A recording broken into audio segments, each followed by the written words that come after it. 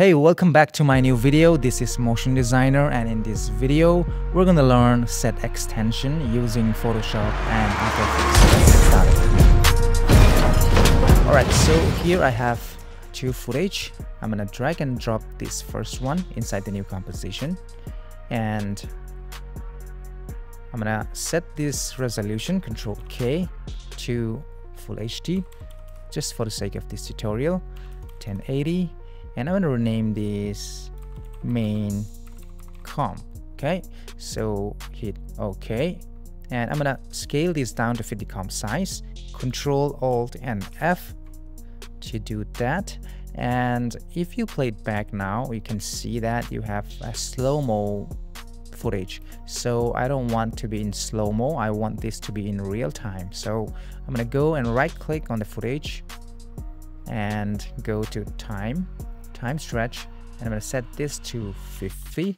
And if I play it back now, you can see it's kind of real time now. Okay, so that's what I want. So let's just go and set the work area, set the time indicator here, hit N on the keyboard, and right click, trim comp to work area. So we're going to work with this timeline. All right, so once you are done with that, you can see here you have some micro movement on the camera, which is really not nice for this, and I'm gonna stabilize this. Okay, so what I'm gonna do is I'm going to select this stabilize motion. If you don't find this tracker, you can go up to window and you can just check this tracker. All right, so let's just go and select this stabilize motion, and I'm gonna check this rotation as well, because we have a little bit of rotation on the camera movement. All right, so I'm gonna point this tracker somewhere here, and the other one, let's just move it up here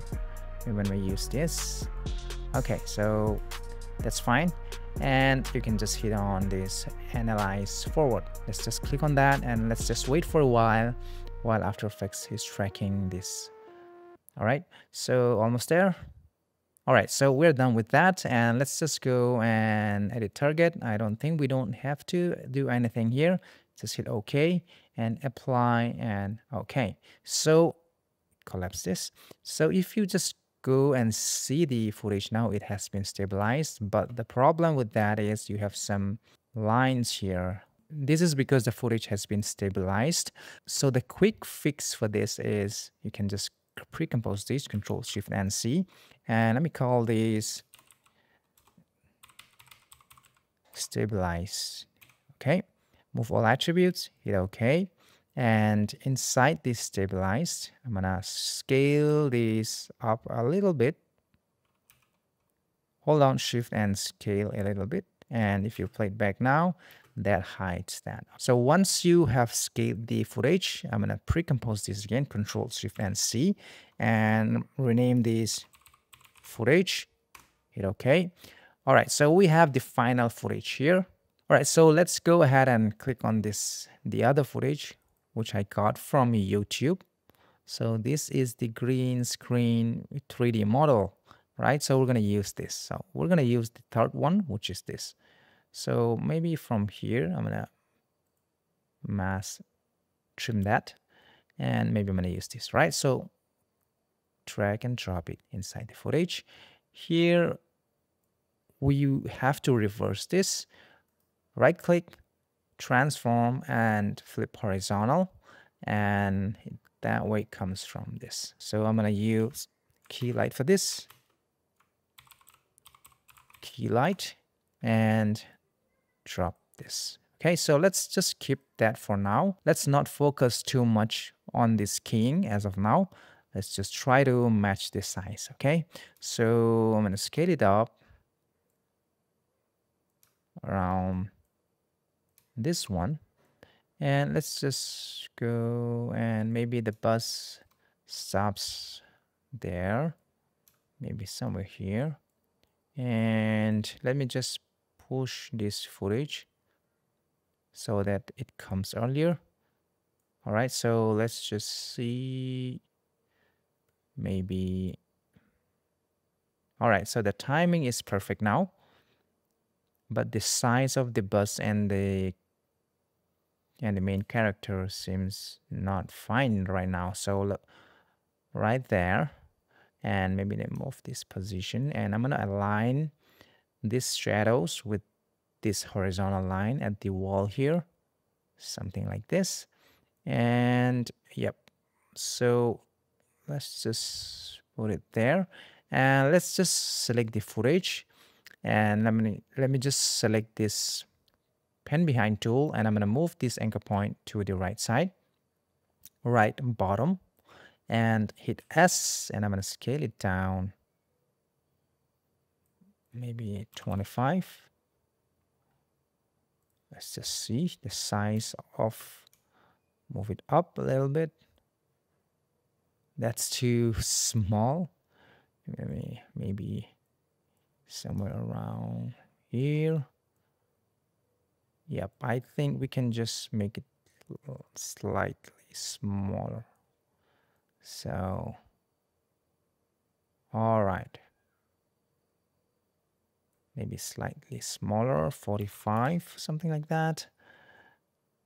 And you can just refine the position so that this horizontal line, the walls, align with the shadow of the bus. Okay, so all right, so let's put that for now, and let's just go ahead and do some set extension to this. We're gonna use copy to clipboard from the effects console, and we're gonna go to Photoshop, right? So let's just open Photoshop, and I'm gonna set this to the same resolution like before, 1920 by 1080. I'm gonna create that, and Control V to paste it. Okay, so we're gonna remove this background, delete this, and let's just select this magic wand tool, click on the black, delete it, and just select this rectangular marquee tool and select on this and delete that. All right, so I'm gonna use a generative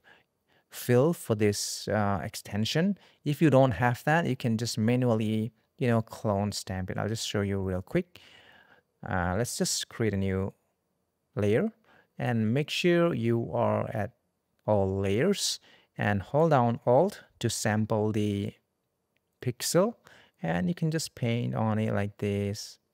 You can just paint forever, and you can just fill the entire frame like this. All right, so I'm not gonna use that. So for this example, I'm gonna use a generative fill there, or I think we have to go back to After Effects. I don't like the fact that the framing is at the bottom. I want this horizontal line to be somewhere around here so that we have an even spacing on the top and on the bottom. So let's just cancel this. So I'm gonna just go and I'm gonna just go back to After Effects. So here, maybe oops, caps lock off, and maybe I'm gonna readjust this, select both of this, and maybe push it up somewhere around here so that we have an even spacing on the top and the bottom, right? So that way it looks much better. All right, so let's just repeat that again. Make sure your time indicator is set at the beginning of the frame. I'm gonna select this copy to clipboard, and let's just go back to Photoshop, create a new canvas, which is 1920 by 1080, and hit OK. Control V to paste it, and I'm gonna remove this by the magic wand tool, Control D to deselect it, and I'm gonna remove this background. So I am going to use the generative fill to select this and just generate this, and let's wait for a while to generate while Photoshop is generating an image for this part, right? So it's gonna take a while, and one thing to keep in mind is if you want higher resolution images, you can just select bit by bit, part by part, and that way you'll build the scene with the higher resolution images. All right, so this is the image. So we have 3 variation. I think I'm gonna stick with the first one. All right, so let's just select the bottom half, the bottom part, I mean. and let's just generate it again. All right, so let's just put it there, and we'll select this part and generate a fill, generate.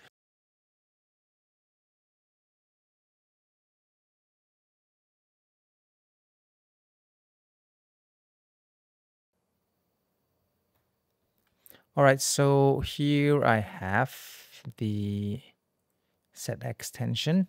I think I'm gonna go with this. So once you're happy with the set extension, I just also add a graffiti art on the walls here, somewhere here, like this. And yep, I'm gonna save this, Control S, and I'm gonna set this as set extension 4. Okay. Okay, and let's just go back to After Effects. So let's just go and import inside After Effects. Double click on this, go and select the set extension 4, and make sure you are selecting this composition retain layer sizes, and don't check this one. Do not check this. Okay, import and composition retain layer sizes, hit OK. And if you open this, you have the exact same thing, right? So let's just copy everything, Control C to copy, and let's just paste it here. And let's just extend it to the last. And just select all these, click on this to rearrange it. Maybe I'm going to turn off this one. Let's just move this graffiti up. And if you play it back now, you can see that everything seems to align perfectly, and you can see the graffiti is on top of this character, so you'll have to do some rotoscoping on this. So I'll just turn off this graffiti for now, and let's just move this video playback. Let's rename this to bus on top of everything, maybe on top of the graffiti, and you can just turn on the bus. And if you play it back now, you can see that is very, very nice. And let's just turn on the graffiti now. And there you have it. You can just, if you don't want to rotoscope this, you can just move the graffiti above a little bit so that it does not intersect with the character somewhere here. Okay, so one more thing I also added was a folk.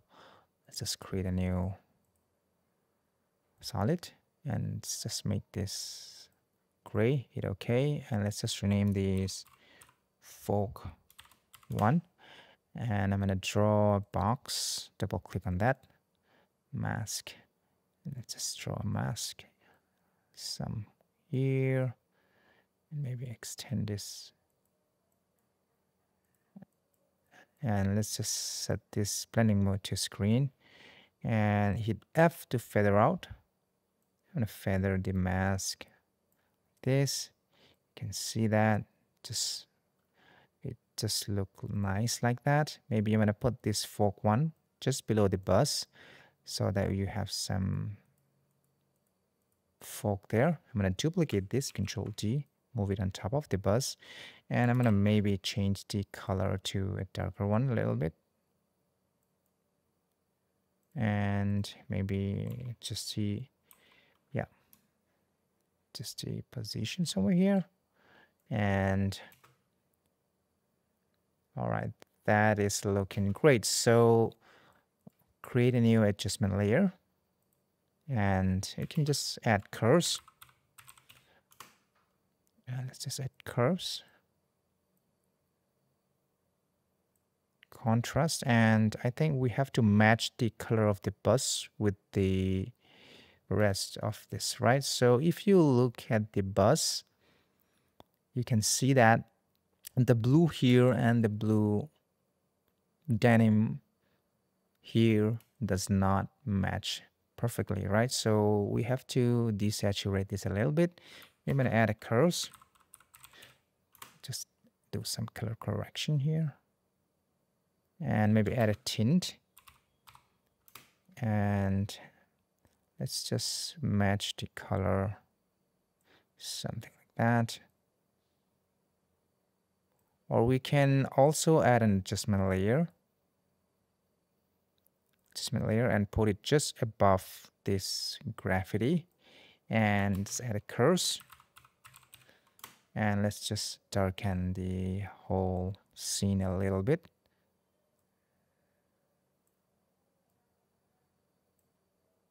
Add some S curves, something like this. Play it back. Yes, there are some white borders around these particles. You can just refine that in the key light. So this is not a super high resolution video because I downloaded this from YouTube, right? So there are some limitations to this particular footage. So let's just try a little cleanup here, right? So let's just clean up a little bit, just increase the black to, I don't know, maybe 18, white down a little bit here, and maybe shrink to a -1. And I think that is much cleaner, but I think let's just set it back to 0. And maybe I'm gonna reposition the bus down a little bit, and maybe I will remove the contrast a little bit from here, something like this, and go to the adjustment layer here. Maybe the contrast here is too high, it makes it not realistic a little bit, something like this. And if you play it back now, yep. So that's how you create this kind of set extension. And one more thing, I can just change the graffiti blending mode to darken. That makes it a little realistic here. Okay, I hope you learned something from this video. This is Motion Designer, and I will see you in my next video. Take care.